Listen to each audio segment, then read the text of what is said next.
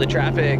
2 helicopters coming in from Penn's Landing. We'll be taking off at landing. Won't be out here long. Philly traffic. I think people really are thrilled by the experience of being in a helicopter.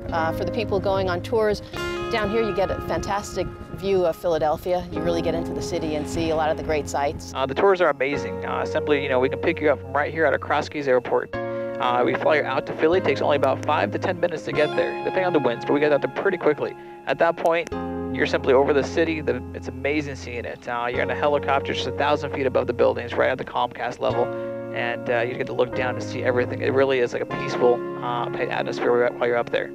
Well, we're broken up into a couple different categories. We're a flight school as well as a tour operator, and we also have a charter service that we supply to the public. Now, learning how to fly, though, is definitely a lot of fun. It's just the sensation of flying is just amazing, but to be able to control yourself, being up in the air, and you have the freedom of going anywhere you want, anytime, it's just amazing. Come fly with us. It's fun.